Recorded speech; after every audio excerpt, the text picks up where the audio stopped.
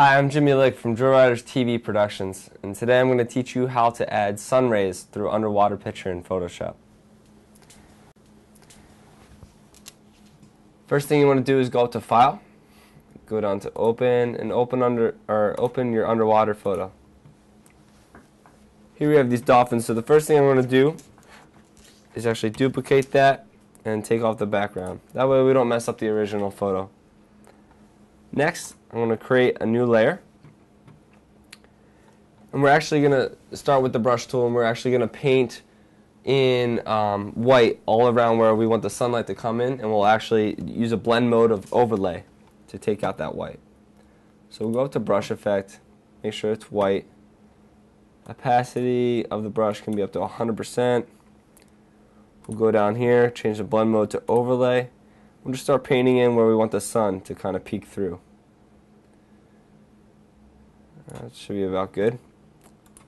Next step that we want to do is actually create a new layer, and we'll bring in the sun rays now. So Control-Shift-N creates a new layer. And now we can kind of paint in these rays. And a trick that I like to use is starting on the outside of the photo. Click once, hold down Shift, and click again on the other side, and that brings in your ray of light. And we'll just keep doing that.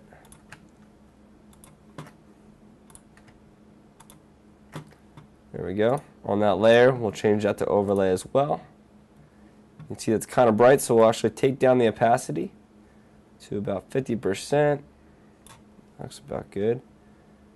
And also the original, where the sun comes in, will match that. There, about 70%. Just for a little touch, I'll add a mask to the rays. Make sure it's black on the paintbrush. There it is.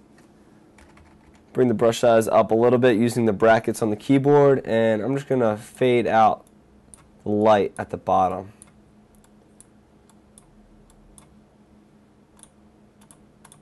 Fade around. There, looks pretty good. Last thing you want to do is go to File, Save As, and resave your photo. That's pretty much it. I am Jimmy Lick from Writers TV Productions. Thank you for watching.